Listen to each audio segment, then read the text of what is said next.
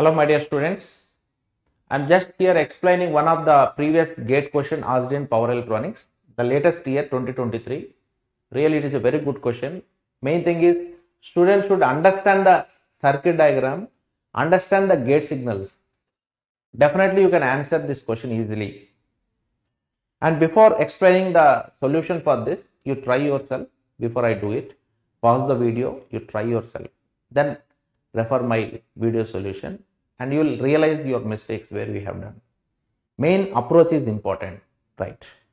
Before explaining this solution, my dear students, I would like to explain how to prepare power electronics, because this is the subject where most of the students feels it is horrible in their BTech course. My dear students, power electronics is not a horrible subject, it is not a difficult subject. If you understand this with a proper approach, definitely it is the easiest subject and very interesting subject. The main point is you have to understand the approach. If you understand the approach in a proper format, then definitely this course will be very easy. Power electronics, definitely it is the easiest subject where it is very interesting also.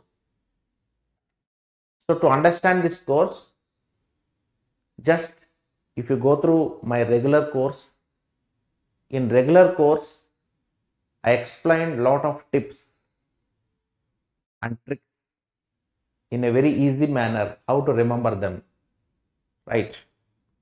Along with the regular course, you can go through the quick revision course for power electronics. I have given that course only for 5 hours. Lot of shortcut methods to remember the formulas, what to remember, how to remember the formulas, how to practice the questions, what waveforms we have to remember for examination point of view. So a lot of shortcuts and tricks I have given in QRC program also. If you go through the QRC program in power electronics, you can write down the short notes chapter wise, which will be very much helpful for you when you have short time for revising a lot of subjects, not only power electronics, all the subjects. Right, my dear students, refer the regular notes, refer the QRC program also. Definitely it will be very much helpful to you. According to my advice, when you compare online course and offline course, there is no replacement for offline, my dear students.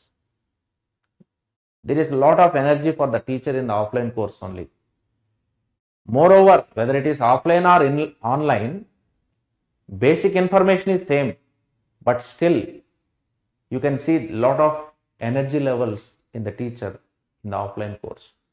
I always suggest my dear students to join only offline course. Okay, right.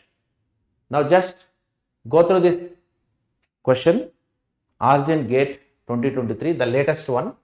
Very interesting question asked in Choppers.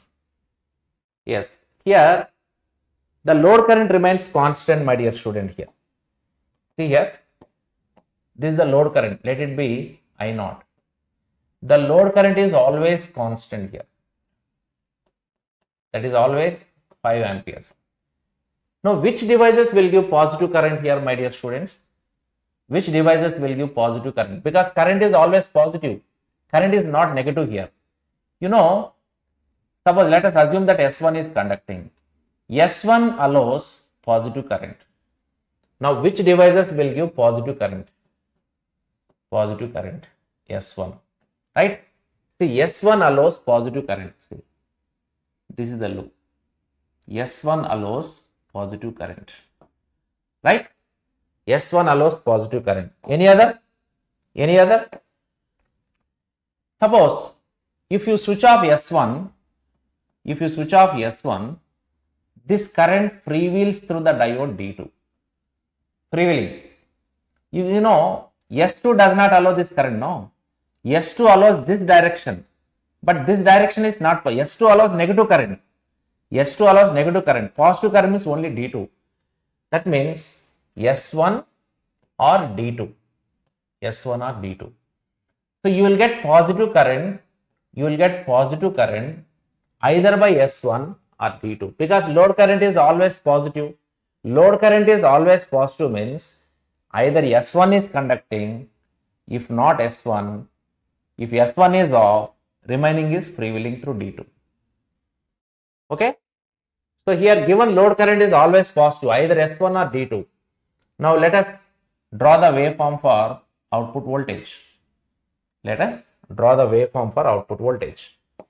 So simple logic, with respect to time on the x-axis, output voltage. Now gate signals are given. We are giving gate signal for S1 for about 3 microseconds. So first 3 microseconds, S1 is switched on. When S1 is switched on, the load is directly connected across 20 volts battery. See, when S1 is switched on, the load is directly connected to the 20 volts battery. 20 volts battery. For how much time? S1 is conducting for 3 microseconds. See here, we are giving gate signal for S1 only for first 3 microseconds. After that, S1 is switched off. What is the total time period, my dear student here? The total time period is 10 microseconds. See, total time period is 10 microseconds. See, this is 10 microseconds. This is the total time period. See, remaining places, S1 is switched off. See, when I remove gate signal for S1, S1 is switched off. When S1 is switched off, the load current freewheels through the diode D2. So remaining intervals, the load current freewheels through the diode D2. Now just go through this question, my dear students. One of the student will get a doubt, sir. Here S2 is switched on. See, I am giving gate signal to S2. My dear students, even if you give gate signal for S2, it will not turn on because load current is always, S2 allows negative current. See, S2 allows negative current. But I don't have negative current in the load. Load current is always positive. That means even if I give the gate signal, S2 does not switch on here because D2 is already conducting. When D2 is conducting, the drop of D2 reverse bias S2. Even if the gate signal is given, so S2 will never conduct here. S2 will never conduct. Of course, D1 also will never conduct. These two devices will not conduct, my dear students. S1 and D2 will give positive current. Because load current is positive, S1 is on for 3 microseconds, remaining interval D2 is conducting. Now I want to find average voltage. So how do you find average voltage? Average voltage means area by time period. Area of this one. What is the total area? This is 20 volts. 20 into 3 microseconds.